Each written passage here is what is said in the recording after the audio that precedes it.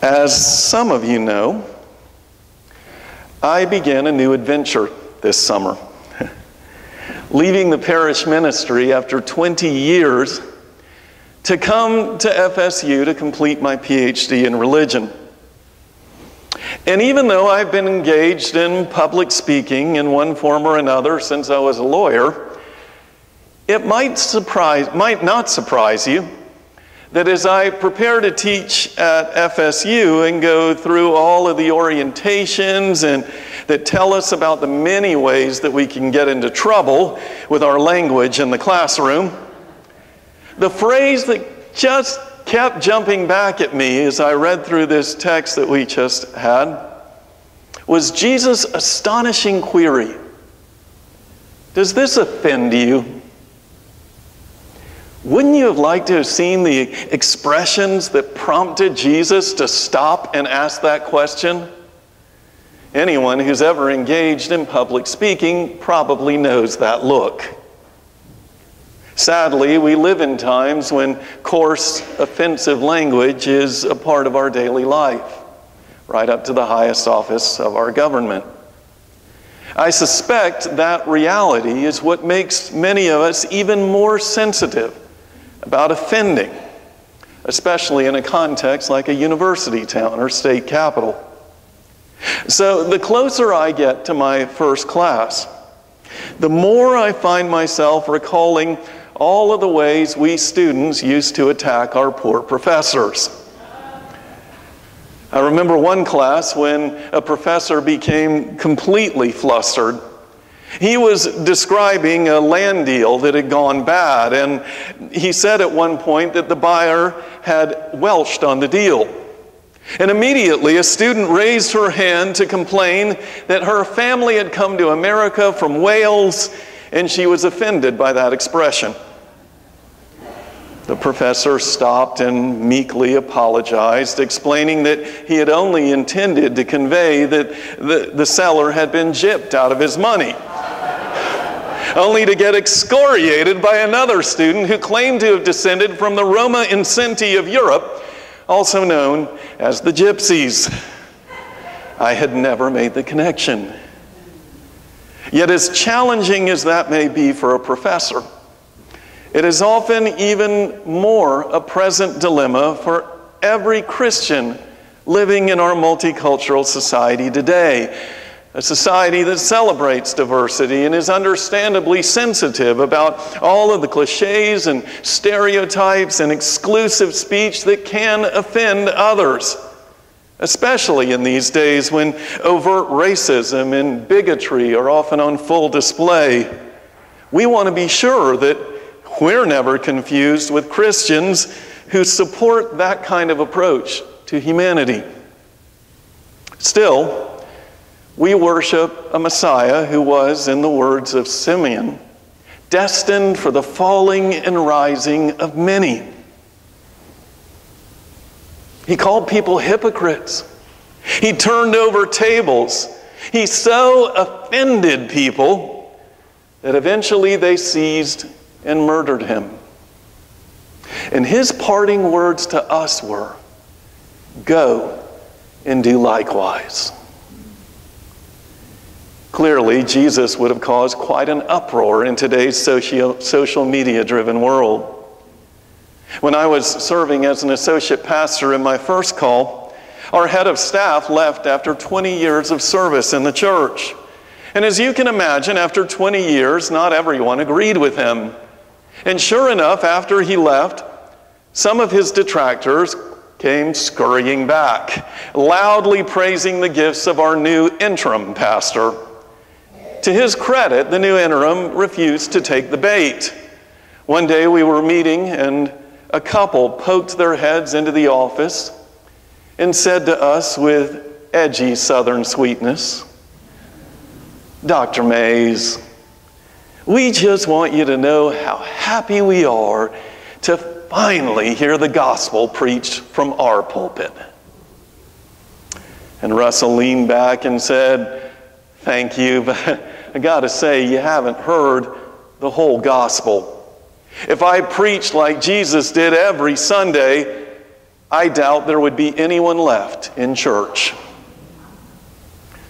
Dr. Mays was a bold exception to the many Christians today for whom there is little more mortifying than to suggest that they have offended. At one church I served, we worked with other faith communities on various issues of social justice. And one year, the issue that arose was the establishment of free health clinics in our community. And several church leaders came running up to me to say that we should pull out for that year because, after all, one of our most prominent elders happened to be the chief medical officer of the hospital, and I might offend him. Instead, I decided to approach the good doctor himself, who responded with grace and compassion, and together we were able to do a great deal of good. He remains one of my best friends and most ardent supporters. But it doesn't always work that way. I mean, why should it? In our text for today, there's certainly no apology coming from Jesus after he realizes that some have taken offense. Because the uncompromising call to discipleship throughout the Gospels is relentlessly consistent on that point. It plays like this big warning sign for any who would wade into the waters of Christian faith. Warning, Jesus' message is difficult, and it tends to offend. Presbyterians, I suppose, are among the Christian denominations most concerned with offending. Now, the reasons for this are theological and social. They're positive and negative. They're grounded in our history. As long as we emphasize a strong belief that God is sovereign and our faith is a gift, we'll always be reluctant to place ourselves in a position of superiority or to claim our faith in a way that might suggest the faith of someone else is somehow less valid. I get that. But it can lead to some challenges. A colleague of mine named Anne once confided, after she had had what she called a disastrous visit with a young woman. Apparently, the young woman had come to visit Anne's church and stopped by her office later in the week to share the startling news that she was ready to become a Christian, even though she came from a prominent Jewish family in the community. She told Anne about her Jewish upbringing and how nervous she had been the first time that she came to church, but how well she had been received by the members of Anne's congregation. At that point, my friend interrupted her with this beautiful soliloquy about all of the amazing Jewish people she had known and the teachings that had impacted her life and how richly the congregation would be served by having this Jewish woman's presence among them. Finally, in frustration, the woman interrupted Anne to say, "You don't understand. I love Jesus. I want to become a Christian." Here was someone pleading for the bread of life, and one of the great leaders of our church was more concerned with offending. Now, I don't share this to put my friend down. That could have happened to any of us pastors trying to toe that important line between hospitality and humility on the one hand and dedication to our beliefs on the other. And frankly, I agreed with everything Anne said. God is present among the Jewish people. God can and does speak to us through people of other living faiths. But why does respecting their journey require us to be apologetic or reticent about our own? All of this from a woman whose faith I deeply admire, whose courage and leadership I've seen change lives. Yet when this opportunity presented itself, she was more concerned with offending than with feeding. Feeding can take on more literal forms as well. When I was serving a church in Orlando, they put together a mission team to respond to that terrible earthquake that occurred down in Haiti not long ago. When our session gathered to discuss funding for the trip, I was humbled by the determination of the church to serve. But frankly, I was also a little surprised by some of the anxieties that were raised at the session meeting. People saying things like, I don't think we should go over there because it might look like we think we're superior to them. Or, doesn't that make it look like we don't realize that there are people suffering right here in Orlando? Or, if we do this, it might cause some people in our church to think that outreach is more important than Bible study. And finally, a young woman in frustration broke into the conversation and said, no, just no. All of those are valid concerns, but sometimes you just go. You're called. You can't be so consumed with offending that you don't engage in serving. And they did. They heard God's call. They went. They were convicted by the stories they heard from the people of Haiti. They were inspired by our partnership with the church over there. They went. They took the offensive. It wasn't everyone's call, but it was theirs. And since then, I doubt that any of them have preached a sermon or sung a solo or led a vacation Bible school. But in that moment, they represented us all and shared the gospel. That is the Christian life. Now, I know you understand that here, because from the moment my family and I have arrived here, we felt welcome and embraced and included. I'm sure there will be time to learn all of the ways that you don't think this place is perfect, all of the areas that you would like to see improved around here, but you led with a simple welcome, that there's a place for us here. And I suspect we'll discover that all year long in youth activities, in worship, in music, advocating for justice, visiting in hospital rooms, in moments of quiet prayer. The saints of First Presbyterian Church are prepared to take the offensive, even at the risk, at times, of offending, witnessing to the saving death of our risen Lord.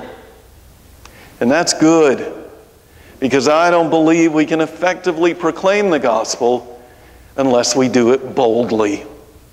I don't think anyone would be impacted by our faith, this faith that we claim is our salvation, our life, our breath, our bread, if we appear embarrassed or apologetic or evasive about who we are and whose we are. It is the call to discipleship, even if it risks that someone somewhere is going to be offended. You cannot take the offensive without at times offending. You cannot convince someone else that our faith is the bread of life if you're afraid to speak the truth in love. We just learned that this morning in Sunday school as we studied the letter from a Birmingham jail in the words of Martin Luther King, speaking to all the nice Christian people who were afraid they were being too disruptive. I totally get that our instinct is to respect the beliefs and the unique experience of others. But that's the best part. Our faith begins and ends with our sovereign Lord, who is above all and in all and through all, a mystery, a relentless pursuer of humans, a grace-filled lover of sinners like you and me. Boldly engaging in discipleship doesn't mean that we pit one human group against another. It means that we see all of humanity standing before a loving and merciful God who died for us all. Some are offended by that view because they want us to take a side, to choose who's right so that we can exclude everyone else. But the offensive we take is to serve, to welcome, to love, to accept love, and to live into God's promised freedom. That is the bread of life, the bread of our ancestors, the bread of eternal life. Who can accept such teaching? If your answer is, God only knows, then I say, Amen.